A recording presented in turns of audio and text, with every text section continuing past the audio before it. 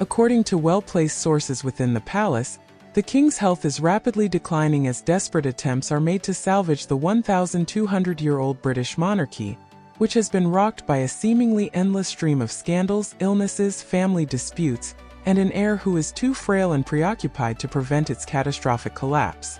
An insider from the royal family has disclosed that the king's condition is far worse than what the palace has publicly acknowledged, and he is simply not capable of managing the intricate dynamics of his fractious family, the crown's business affairs, and the daily obligations of monarchy. Another source corroborated this revelation, emphasizing the severity of the king's illness, describing him as considerably weakened, with everything teetering on the brink of collapse. Unfortunately, since the passing of Queen Elizabeth in September 2022, Charles, who waited over 7 decades to ascend the throne, has witnessed the monarchy spiral uncontrollably downward. Despite battling terminal pancreatic tumors, the exhausted 76-year-old Queen Camilla has planned a carefree trip to the Mediterranean, stepping in for her ailing husband on 13 consecutive occasions.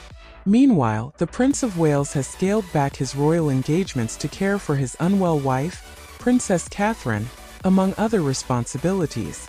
Notably, accused sex offender Prince Andrew was designated to represent the royal family at a memorial service for King Constantine of Greece in February, following the Prince of Wales' withdrawal due to personal reasons, marking a nadir in the royal family's hierarchy. Behind closed doors, Camilla's apparent disdain for the king's perceived frailty is evident, as she offers minimal comfort during his battle with fatal cancer. Her disapproval extends to her stepson, the Prince of Wales, whom she views as incapable of handling royal duties alone, as evidenced by her decision to take a vacation. While Prince Edward, Princess Anne and Charles's wife Sophie have attempted to shoulder some of the Queen's responsibilities, they too are overwhelmed by the mounting pressures. Reports suggest that the frosty relationship between Camilla and Anne has intensified, with Anne lamenting the added burden of assuming some of the Queen's duties while she vacations. Analysts who study the royal family assert that efforts to streamline the number of legitimate family representatives began approximately 12 years ago, laying the groundwork for the monarchy's demise. The Duke and Duchess's marriage further weakened this fragile structure, as they distanced themselves from the family and launched an aggressive campaign to discredit their royal relatives.